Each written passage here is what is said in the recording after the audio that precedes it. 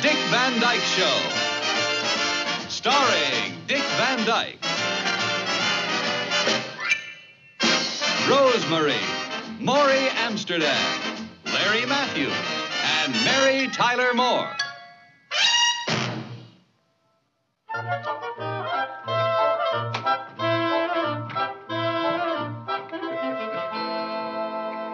Hey, honey, come here a minute, will you?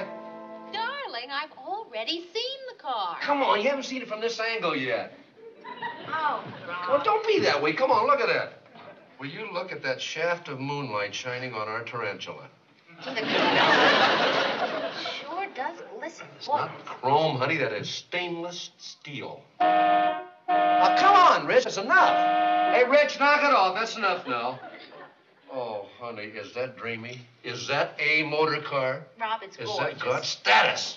And the driving of it is so effortless, so smooth. You know, it's like swooning. Who can we call? You'd be the most jealous of Jerry, of course. Rob, you're gloating. Well, why not, honey? I had a good gloat in the last 5 years since we got our last new car. Honey, did you notice the way the countersunk, the handles are countersunk? There's no wind resistance at all there. The whole car's that way, aerodynamic. Boy, even the ashtrays, teardrop design. Did you notice that? Did you notice you're a nut? Only about things automotive. I'll outgrow it, all right? When? Well, I don't know, when I get a new helicopter, I guess. You know, I may just chip in. I don't think you could be any more giddy about that. Jer, this is Rob. My friend, you are speaking to a gentleman who just took delivery on a brand new tarantula at the Park Avenue showrooms today. I am not. It's parked right out in front of the house right now. Come over, my friend, and take a look at this automobile. What do you mean you can't? Well, Jerry, you can go to second show, can't you? What do you mean in the morning, Jerry? I'll be driving it to work in the morning. No. All right, no. Forget it, Jerry. It's all right. Just forget it. Oh, my God. Boy, what sour grapes that is. Well, darling, the car's going to be here for years. I know it, honey, but the car is only new today. What's the sense of having a new car if you can't have your best friends envious of you? You know, I haven't seen this kind of behavior since Richie got his two-wheeler. Stands to reason he'd be jealous, him and his 1958 Edsel. You know, the front seat on that thing is like a divan. And an automatic transmission, you know what that's for? It's for old ladies. Boy, this car, bucket seats and that stick shift. You know, you nestle down on that thing like an astronaut. Yeah, Rob, I took the station wagon in for a tune-up. Good, honey. Good to get in there and keep it in tune. Yeah. Well, they're going to have it for a day. That's all right. So as long as he wants it. I want that thing in A1 top shape, go condition for my family. The world's interested in food now anyway. Darling, I still have to feed Richie. You know what the great thing about this car is? That you can't bring it into the house. No, the thing is so far ahead of its time. You know something? 3-4 years from now, this car will still be Rich, cut it out! Doggone it. It's probably getting his sneakers all over the upholstery. Rich, hey, knock it off. Now, come on in here right now. He's getting his dirty feet all over the seats, honey. Rich! Oh. Where'd you get a funny hat? Yeah, where did you? It's not funny, it's British. And who says the British have no sense of humor? Look, Rich, this car is not the old station wagon. I don't want any candy wrappers or gum or lollipops on the seats. I don't want any taffy or gunky stuff in the ashtrays. Rich, are you listening to me? Darling, if you want him to listen, you're going to have to take off the hat. Richie, why don't you go wash your hands up for dinner now, huh? Okay. Listen to Daddy, and I'll take you for a ride in the car tomorrow, okay? Okay. Honey, look at that. When you look at a car like that, what do you feel? Extreme fear. Fear? Why fear? Because I have to ask you if I can use it tomorrow. What? See? Why? Well, darling, I told you the station wagon is in the shop. Why? Tomorrow? Buddy and Sally haven't even seen it yet, honey. Look, if you want it shopping done, I'll pick up whatever you want on the way home. Rob, I have to have the car. I have to drive Richie to school. It's my turn for the carpool. You're going to put that pool in my car, honey? You're going to put a dozen kids in that... Darling, there aren't a dozen. present. Well, I don't care. There might as well be. For crying out loud, candy wrappers and little snips of paper and gunk all over it. They'll ruin the new car smell with their peanut butter sandwich smell. I'll put their lunches in the trunk. There is no trunk. That is the auxiliary motor. All those kids there yelling in your ear all the time, you're going to run into something. Oh, darling, I won't. I'm a careful driver. You know that. Darling, I wouldn't ask you, but Sadie Stein has taken my carpool turn the last 3 times. Oh, but honey, the first day. I haven't even driven it myself in the daytime yet. Oh, something can run into you, you know. I'll drive 10 miles an hour in the right-hand lane with a horn going all the way. Well, all right. I don't want anything to happen to that car. Oh, darling, don't be ridiculous. What could happen? Beautiful, she's fast, and she doesn't make a sound. Beautiful, fast, and quiet? Impossible. There's no such woman. Hey, what's he talking about? Fell in love with a tarantula. So what? I married one. Oh, you got the new car, huh? Oh, yeah. You got the new T-Bug? Real sweet, huh? Oh, it is the ultimate. Yeah? Hey, you ever seen one of those tarantulas? No. They are built so close to the ground, if you want to get in, you got to come up through a manhole. Oh, they're great. Oh, this one, when you get in it, it's got those great little bucket seats, you know? You know what's wrong with bucket seats? Everybody got a different size bucket. Hey, Rob, you gonna take us for a drive in Central Park during lunch? I can't. I left it at home. You left Central Park at home? The first day you didn't even bring the car down? Gosh, I thought you'd park it right here in the office. Oh, boy, I would have, except it was Laura's day to take the kids to school. You let Laura drive your new bedbug? Tarantella. Tarantula. Oh, yeah, I forgot. I don't know why I left it at her with a bunch of kids yelling in her ear. Boy, when I get a new car, I won't even let Pickles in it. If we have to go someplace, I just drive and she runs along. That's what I'm so worried about. Anyway, Laura happens to be a wonderful driver. All women are wonderful drivers. It's just that those men designers have done everything they can to confuse us. First, they put the starter on the dashboard. Then they put it on the floor next to the accelerator. Then it's on the left, then it's on the right. First, they put the stick shift on the floor. Then they put it on the wheel, and it's automatic. Then they put it between the 2 seats, and it's not automatic. Do you know that I once pushed in a cigarette lighter on the highway, and I went in reverse? I think I'll just check and see if she's been smoking on the highway.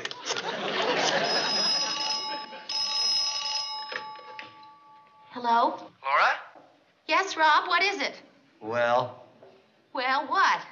how was she? Who? Our tarantula, honey. How'd she handle? Oh, beautifully. Good. You didn't have any trouble with the stick shift, did you? No trouble with the stick shift. That's my girl. Do you love that car? Yes, darling, I really love it. You sound strange, honey. Well, it's probably the connection. Well, honey, I forgot to tell you something. Listen, don't park that car under a tree or under a bird. Oh, and listen, get it into the garage tonight before the dew falls, okay? Yes, darling, I will. Oh, Rob, there's somebody at the door. I have to hang up now. Do you love that car? Yes, Rob, I really love it. We'll talk about it tonight, huh? Okay. Bye, dear.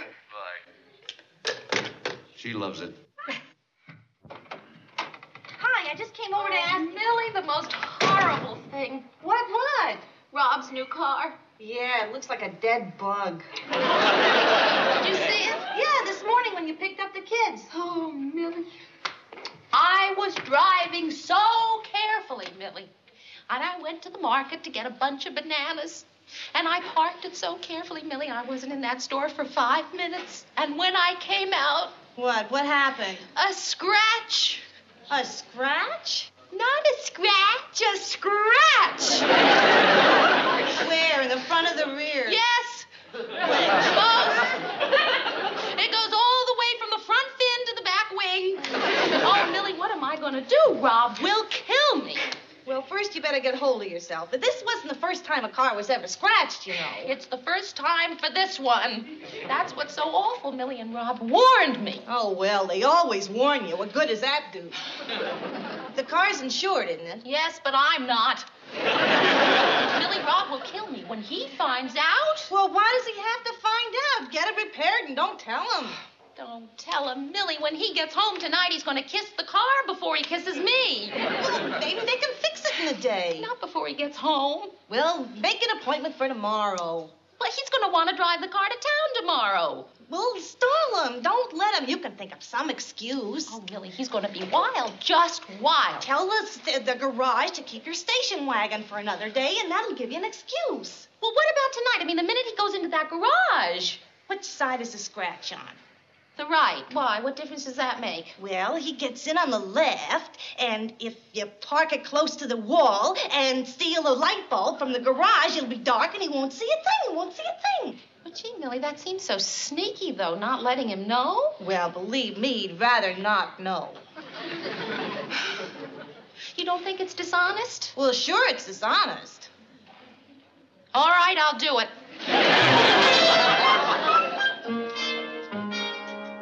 Honey, where are you? Oh, hi, in the kitchen. Hi. Hey, you're a good girl. Why? Because you didn't leave my car under a sappy tree. You put it in the garage. Hey, honey, let's go for a drive, huh?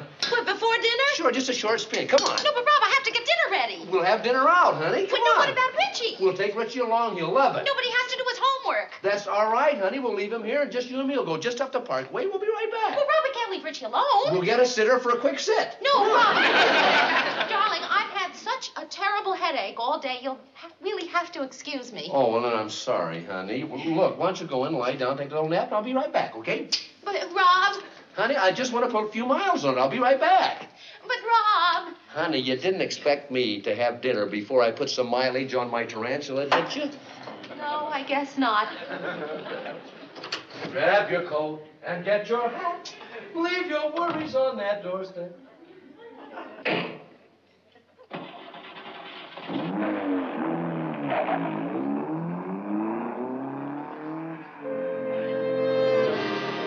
What'd you do?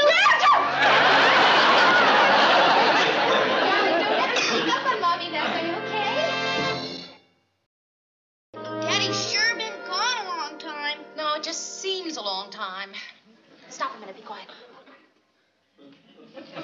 Not him. Seems forever. What does? The way you're eating. Well, you told me to stop. Well, finish it up. Mommy? Yes. What? Stop a minute. It's Daddy! Sit still. Act as if nothing happened. What did?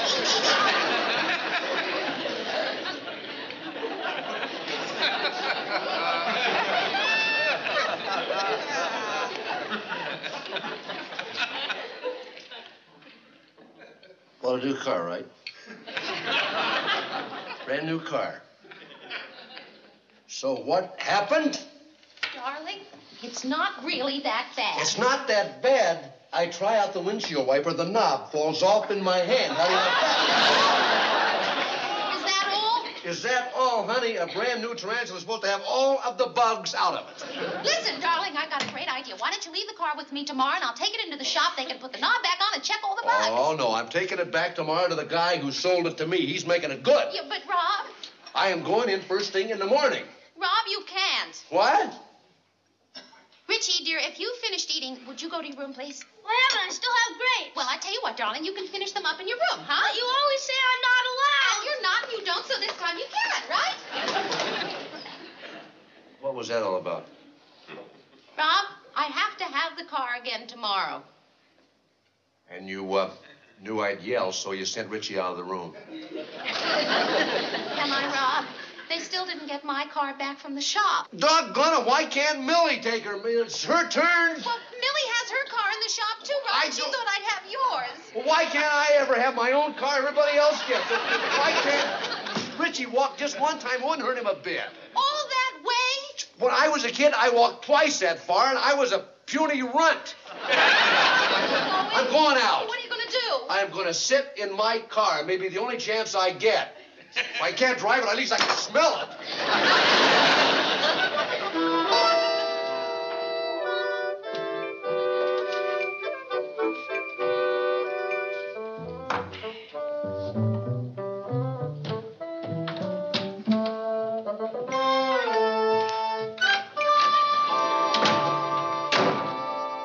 Are you going to breakfast? Well, I had some instant coffee, honey. I'll pick up something.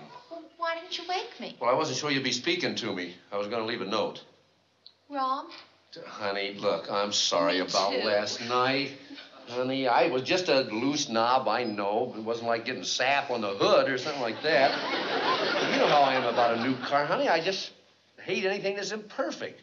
But, you know, I know it's ridiculous, I admit it. I thought you were upset with me because I have to have the car again today. Oh, honey, don't be silly. I'll call a taxi like I did yesterday. Oh, darling, that's awfully nice of you. Well, I mean, not for me, for you. Huh? Well, I'm taking the car. Well, what about Richie? Honey, he'll take the taxi to school. Oh, children don't take taxis to school. Good, then we'll be pioneers for a change. I love it. Look, they'll watch the meter jump up and down. It's educational. Come on, let them go in style for a change. Oh, Rob.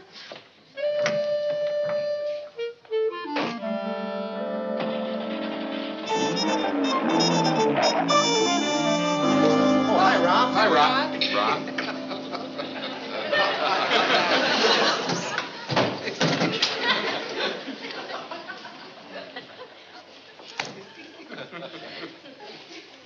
Rob, you gonna cry? See, Bushy even made him feel bad. Rob, what's the matter? Well, he's either got a toothache or somebody stepped on his tarantula. Something happened to your new bug?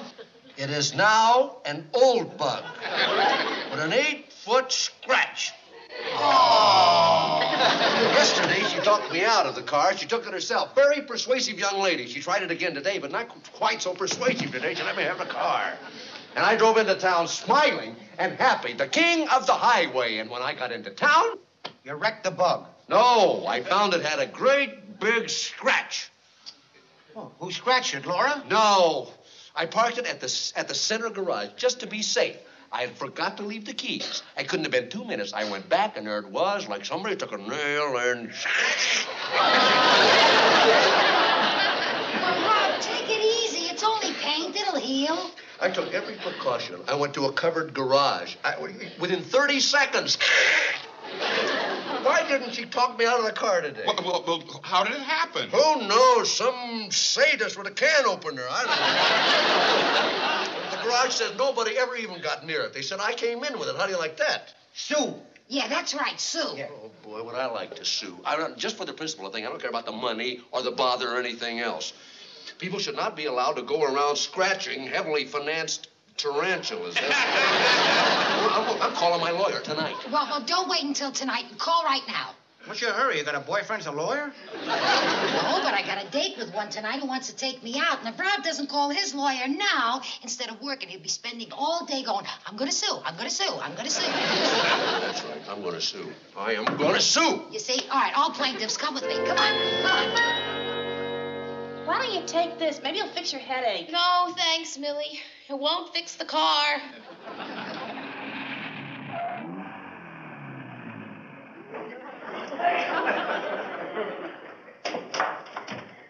Hi. Where's Marvin Birmingham's home number? Marvin? Our lawyer? What do you want with Marvin? What does anybody want a lawyer for? I want to sue somebody, that's what. I was calling him in his office all day long today, and he was in the courtroom. What kind of a lawyer is he, anyway? Who are you going to sue? I'm going to sue the person responsible for scratching my car. I don't care what you say. I'm going to do it. Rob, listen, about the car. Just hold it. Marvin, Rob, Matt, that's how I am, buddy. Look, are you going to be there a little while? Can I come over and talk to you? My new car. I parked it at the center garage today, and some stupid sadist ruined it.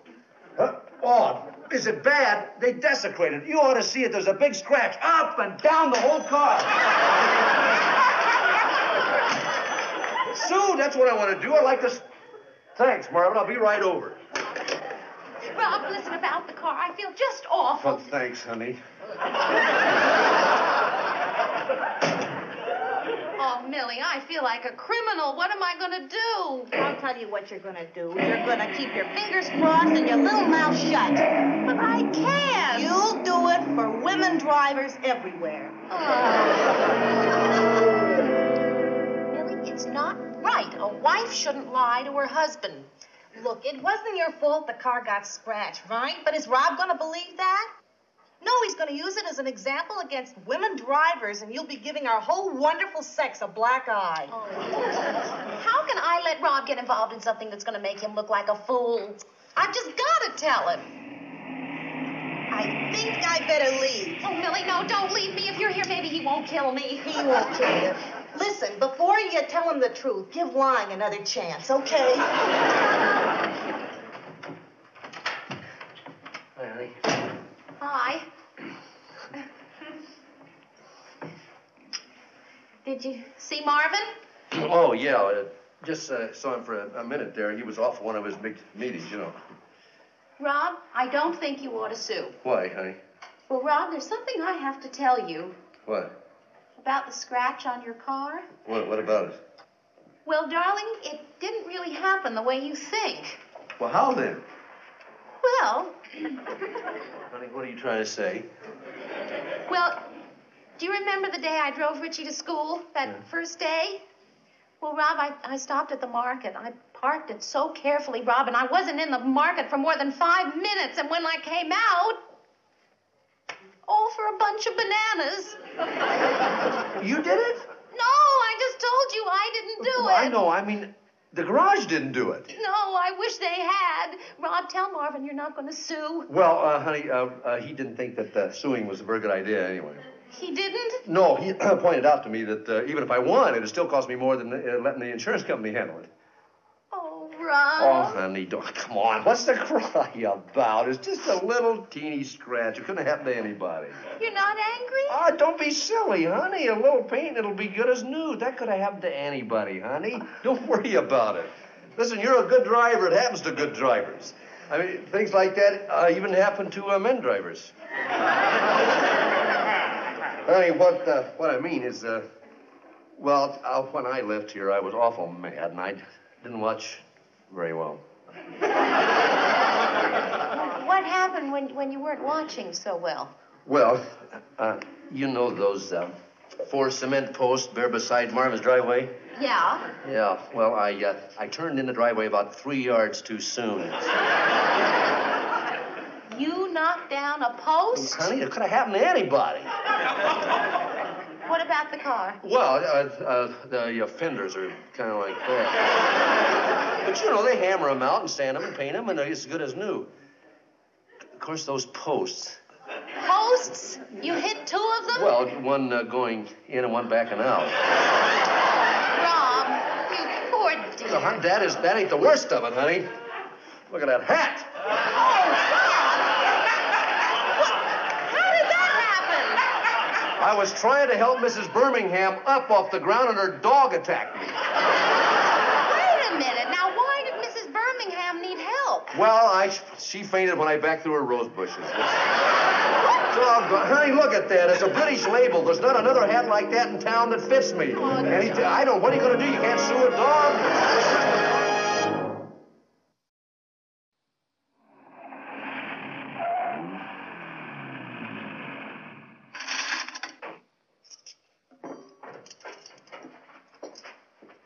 Get the ice cream? I'm getting rid of that car. I mean it. I'm not going to have a car that I can't depend on. What do you mean? Well, it's the only thing to do. You get a lemon, you take it back, right? You turn it in. The car has a jinx. First, the windshield wiper went. Rob, what happened? My brand new, beautiful car with the fingertip control and the stainless steel trim and the bucket seats ran out of gas. How? And I looked at the gas gauge just before I left here. All right, what did it register? Empty. Well, I never owned a car in my life that didn't have at least 2 gallons left in it when the gas gauge said empty. But, boy, not that car. Oh, no, right on the button, boy. I'm getting rid of it.